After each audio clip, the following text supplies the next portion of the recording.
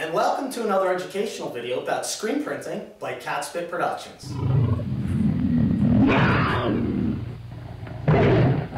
Today's video is a long-awaited, much requested video about printing flat substrates, okay? It's about printing poster board and corrugated plastic, okay? And the reason why it was such a long-awaited video was that I didn't have a project to do this with until now. And what I wanted to do was print some signs for myself, for my business, that I could put up in the local area and try to attract some printing business and do something, you know, that's really low cost, easy to do, and might get a little activity, right? So I decided to print some step stake signs, and I got these from Home Depot. You can get a little package. It gives you a step stake frame and the Coroplast plastic sign itself that you're going to print on. Okay, it gives you that in a little package. All right, so I got a few of these I'm going to print, and I also have some poster board. Now it's colored. I got this from Staples, and I wasn't able to get white, so I just got this colored stuff, and I'm really printing this to, you know, for all you, because a lot of you have requested to print on paper. How do we print on paper? And the cool thing about this video is that I'm using an ink made by a French company called Degreaser, okay, and they make this ink, and this is a it's a red conventional Coroplast, I guess they call it. It's CO red, and this ink is designed to print on a lot of different substrates. But what's cool and most important for me is that it's designed to print on paper, poster board, right, or the plastic corrugated Coroplast type stuff, okay? So it's a really cool ink for somebody like me who doesn't print signs very much at all, if at all, you know, very rarely. This is a really cool ink to have because I could do posters if I wanted to, or I could do plastic signs. And like I said, if you look at the spec sheet for this stuff, there are actually other substrates that it will go on. So it's a pretty cool ink, all right? So because it is a thinner ink, it's not the same kind of Plastisol ink that we're used to. We're going to be using a 200 mesh screen. Okay, so I have that all set and ready to go.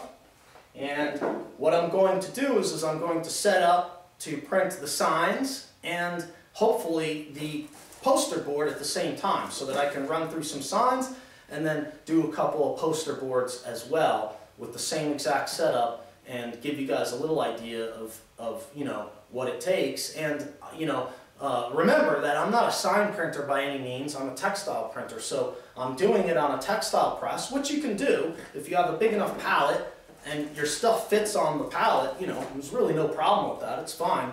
It's just that you know, some sign printers may have something to say about my technique or method, and that's fine. But for demonstrative purposes, for you guys to print at home, this will be, I think, pretty valuable for you, okay? So I also have, just, you know, for this ink, I have some mineral spirits or paint thinner, right? Because I don't think the press wash and stuff that I have for Plastisol inks would work very well with this type of ink.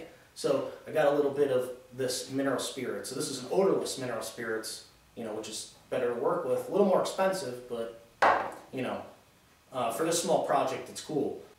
Okay, so here we are with the setup. All I did was I lined up the screen to my Coroplast sign. I just taped it down on the spot and I lined up the print, you know, as best as I could to that, and I adjusted the off contact and the head and everything and locked it in so that it's straight, and everything's set for the screen. There's not much off contact because we're just printing flat work, so it's a thin layer of ink. All right, and now what I need to do is just set up my little jig, okay? And what I'm going to do is because I cut the poster board to fit the same size as the Coroplast, I ended up with some spare pieces, right? So, excuse me, reach in front of the camera here. I have some tape, and I'm just going to take, like, how many of them I have? I have 4, do like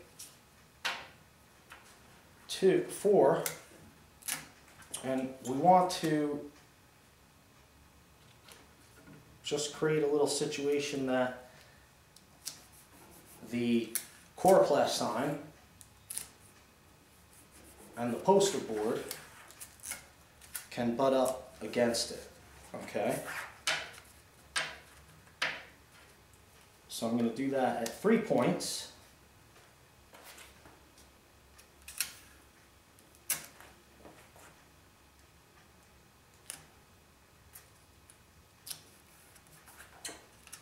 And this is going to be the jig, so that every time I drop one of these in here, it should be in the correct place. And you know, because they're little signs and stuff, it's not that critical. It's one color. It's, you know, as long as it's pretty straight, I'll be happy with that.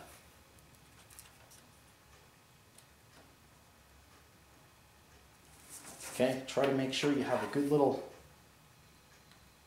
edge to butt up on.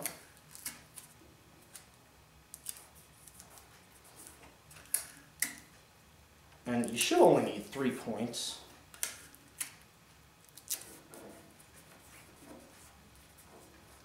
Okay, so there we go. Now what I'm going to do is I'm going to take the coroplast out for a second, and I'm going to kind of tighten up my little edges here and kind of make a sharp edge with the tape. Tuck it in there real nice.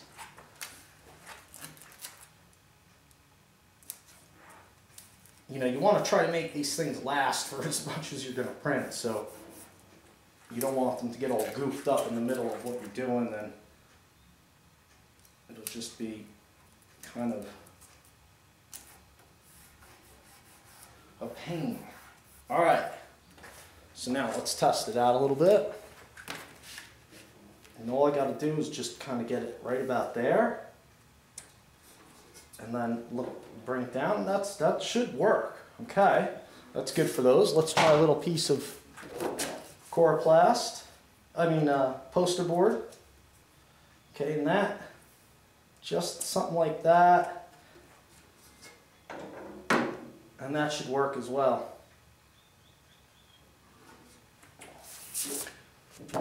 All right, so now I'm gonna, probably for the coroplast, I might actually, I'm not sure if it's gonna want to pick up when I print, you know what I'm saying? So I gotta see how that works out. I haven't done this in a while. The coroplast may be heavy enough that it'll just stay on the palette when I pull up the screen, but the poster board may not. So I may want to tack the poster board down somehow with maybe just some masking tape at the edge really quick or something.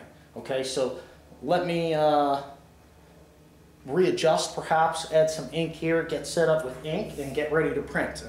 And then, we'll get started and run through some prints. Okay, so here we are. We're going to try to wing it here a little bit because I don't have a vacuum table. And this poster board is the type of thing that's going to stick to the bottom of the screen when you print it. It's going to try to. So I'm just going to wing it and try to deal with this. But ideally, you're going to want to try to be able to tack down your paper. If you're printing paper, you want it to stay on the palette when you pull the screen up. That would be best. So you could either use tape or a vacuum table is ideal, or even a little spray tack possibly if you're not going to print the other side. So what I'm doing here is, because I'm printing 2 different thicknesses of substrate, I've got the corrugated plastic coroplast sign material down, and I'm going to print the poster board first on top of that because it's thin, right? So I just need it to give me the right amount of distance, right? And we're going to try to work fairly quickly. So I'll try to print a couple pieces of poster board and see how that goes, and then we will switch right over to the coroplast, and I'll just take the last one out and take this tape up that's holding the coroplast and go for it. So right now I'm just going to use this tape to hold my screen up, And when you're printing this type of air dry ink, you probably want to be back flooding when in between prints. So you're going to put enough ink down, hopefully, so that you can back flood in between the prints. And I'll show you what that is in a second. Hopefully we can do this. All right.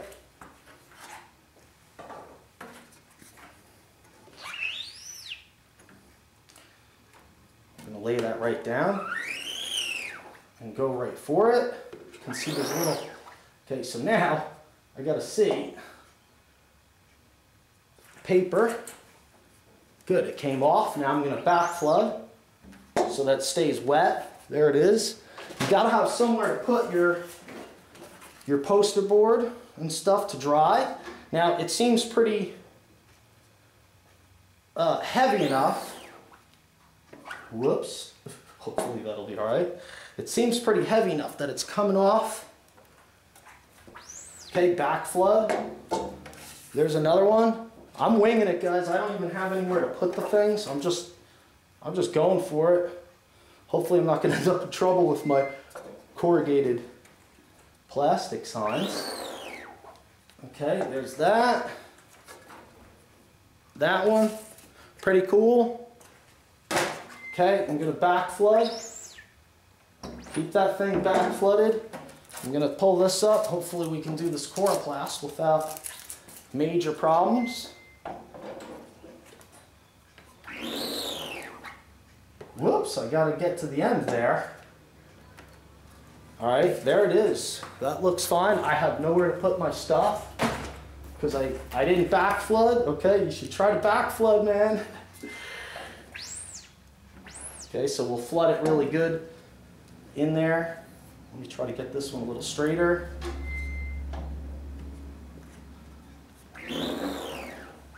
One of the most important things is that you have to keep moving with this kind of printing. Okay, and this debris ink is kind of set up to tack up in about 10 minutes, I think.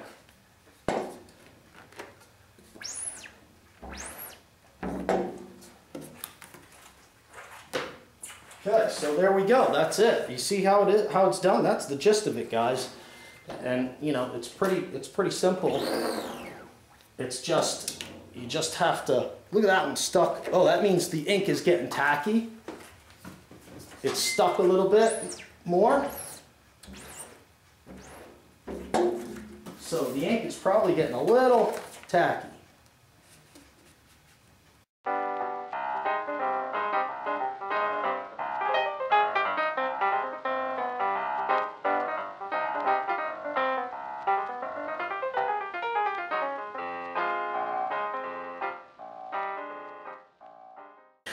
Okay guys, that's it. Last one. Okay, and it's sticking on there. My ink, it's starting to, you know, okay, so there it is. Pretty cool. Let me back flood this while I just show you that really quick. All right, not bad for quick signs, you know, resolution is fine. Good enough. Cool deal. Oh, am I even holding it so you can see it? The first one was probably the crispest, you know how it is. But being as though I wung it, these signs will do just fine. So there you have it, guys. Thanks a lot for watching my videos. I hope you appreciate it. And if you like this debris ink, you can actually get it on the Print Supplies page through Integrity Print Supply. Use the Integrity Print Supply listing and you can get a discount off of this ink. And if he doesn't have it listed on his website, call him up. He'll hook you up. Thanks for watching, guys. Please subscribe.